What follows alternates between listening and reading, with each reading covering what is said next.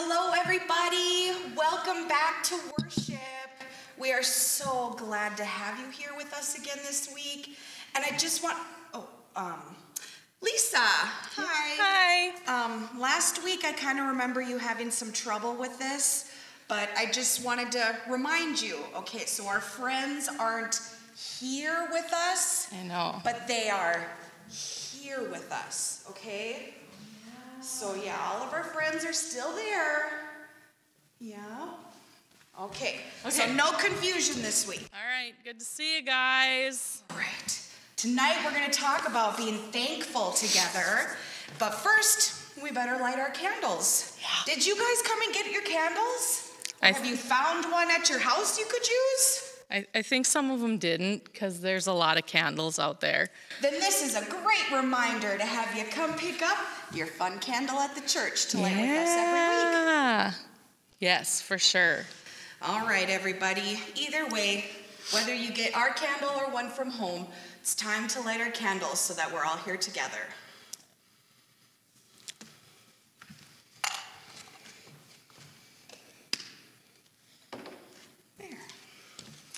And if everybody's ready to begin, let's start worship with a song.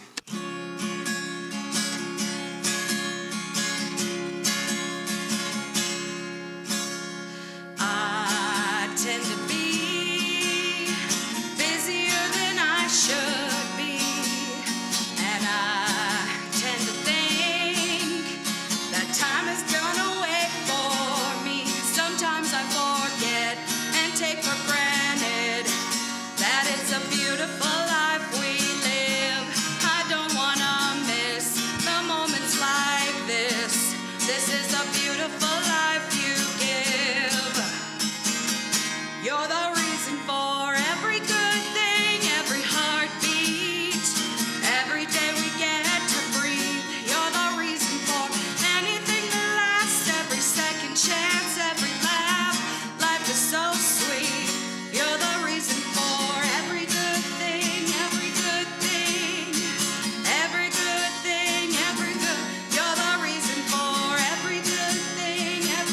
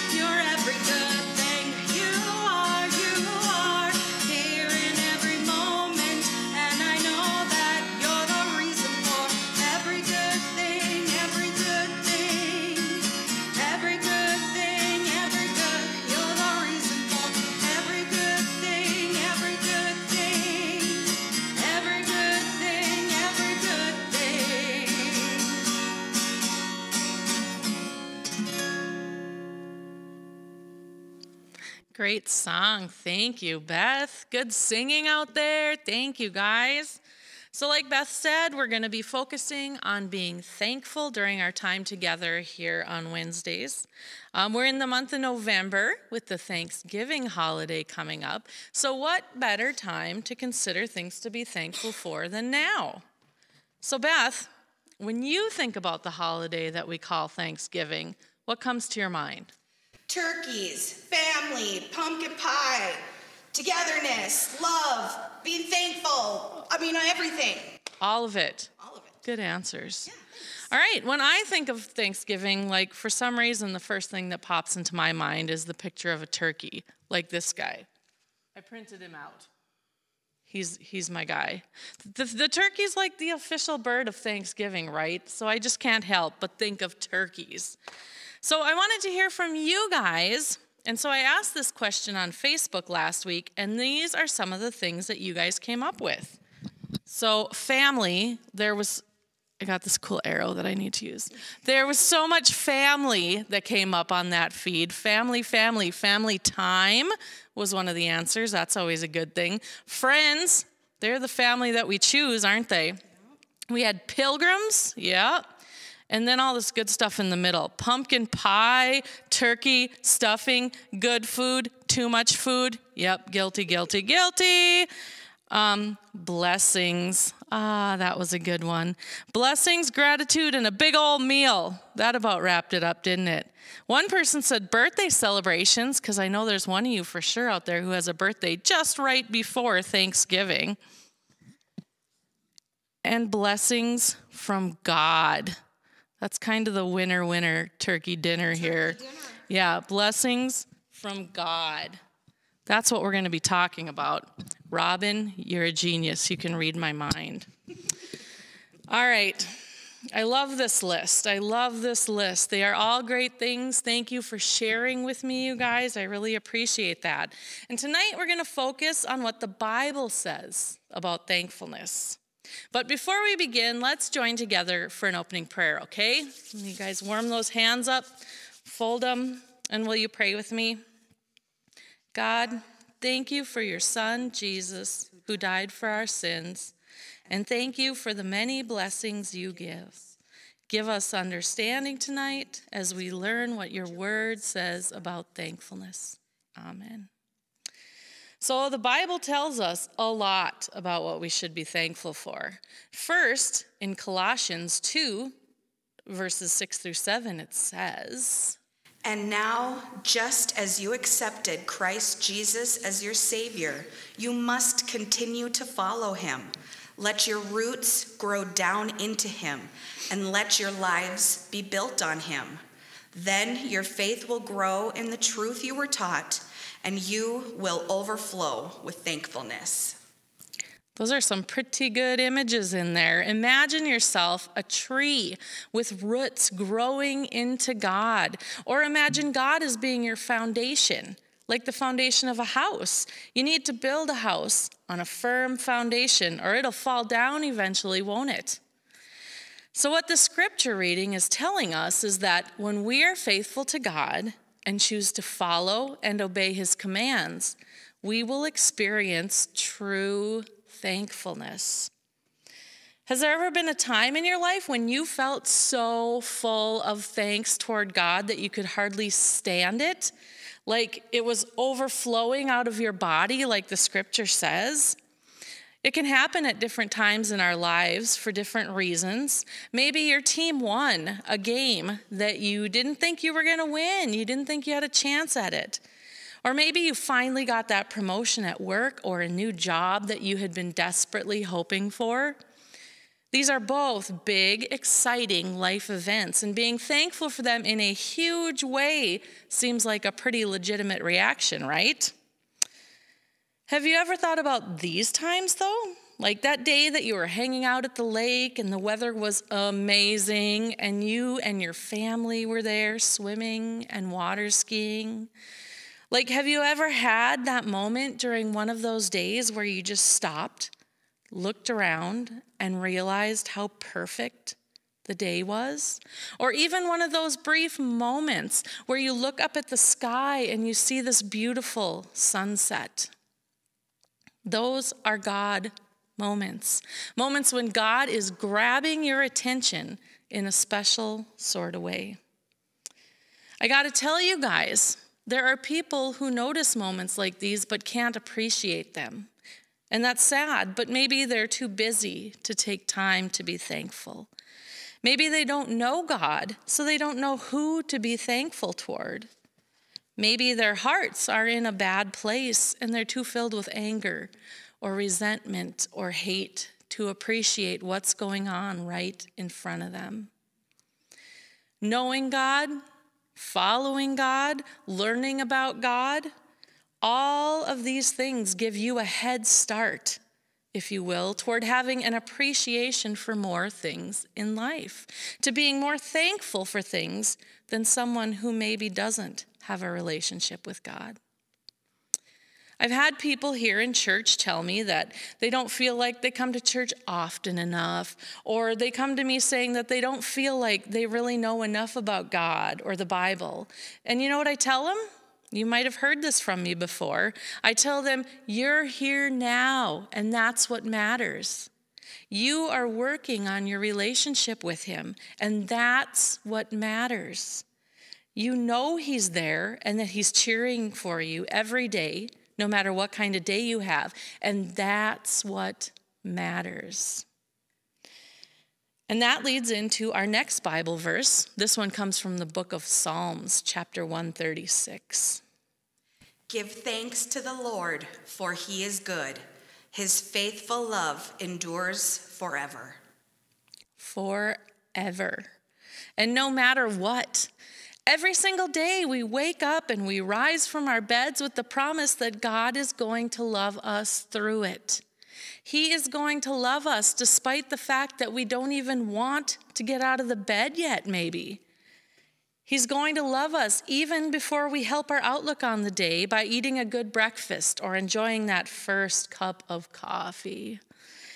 He's going to love you when you're cranky with your mom for waking you up. He's going to love you when you're yelling at your child to get out of bed. Morning, noon, and night, God loves us through it all. And if that isn't something to be thankful for, I don't know what is. And He gives us the chance to be better every day too. Every day that you wake up and rise from bed is a new chance to behave as God would want us to. A new chance to show others the love of God. But thank God, He gives us victory over sin and death through our Lord Jesus Christ. This is written in the first book of Corinthians. God gives us victory over sin and death, and He did this by offering His Son's life up for us. He sent His Son Jesus to this earth to live and teach and die for us so that we can be saved from our sins. Jesus came to save us from ourselves when we call that person on the playground a mean name.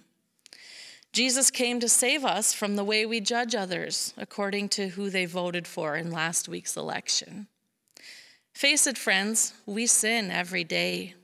Some days they're smaller sins, and some days they are ridiculously huge. But knowing God, believing in God, learning about His commands, and following them helps us to understand that because He sent His Son to die for us, we're forgiven. We are forgiven. Isn't that wonderful to know? Isn't that something to be so thankful for? We are going to heaven someday because Jesus saved us from ourselves. Do you guys remember learning about Paul? He had a tough life, as you might recall. In 2 Corinthians, he writes, 5 different times the Jewish leaders gave me 39 lashes. 3 times I was beaten with rods. Once I was stoned. 3 times I was shipwrecked. Once I spent a whole night and a day adrift at sea. I have traveled on many long journeys. I have faced dangers from rivers and from robbers. I have faced danger from my own people, the Jews, as well as from the Gentiles. I have faced danger in the cities, in the deserts, and on the seas. And I have faced danger from men who claim to be believers but are not. I have worked hard and long, enduring many sleepless nights. I have been hungry and thirsty and have often gone without food. I have shivered in the cold, without enough clothing to keep me warm. Then, besides all this, I have the daily burden of my concern for all the churches. Wow. Paul had a lot on his plate. You would think that with a life like that, he might have given up on God. He might have stopped preaching and teaching about Jesus. He might have tucked himself away quietly in some small town to live a peaceful, worry-free life. But he didn't, because he knew that God was with him. He knew that he was doing the right thing by obeying God and teaching others how to do the same. In 1 Thessalonians, he wrote, "Always be joyful, never stop praying. Be thankful in all circumstances, for this is God's will for you who belong to Christ Jesus." Remember that one, friends. Always be joyful. Never stop praying. Be thankful in all circumstances. No matter what we're going through, being joyful and prayerful will help us to be thankful. In every aspect of our lives, we should strive to follow that advice and remember that true thankfulness comes from knowing Jesus and from experiencing God's love. I'm going to sing "God is So Good," and I would love for your help. I might say snap your fingers. I might say clap your hands. I might say pat your knees, or I might say stomp your feet. So listen up, kids. First, we'll start with some snaps. God is so good. God is so good. God is so good. He's so good to me. And clap. He took my sin. He took my sin. He took my sin.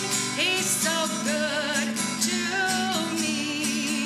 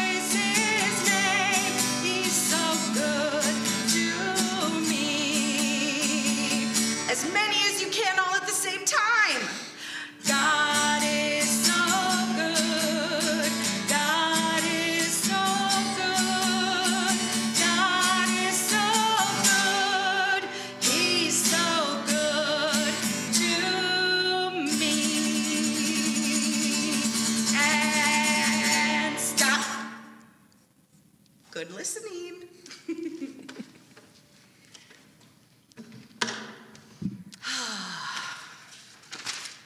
Well, I think we've covered everything for the day. I think so. I wish you all a happy, happy Thanksgiving. But before we go, it's time to do our benediction. You ready? Who are we? We are a missionary force of Christians. What do we do? Offer the care and compassion of Christ. To whom? To all. Where do we meet you? Wherever you are on life's journey. Bye, guys. Have a great week. Take care.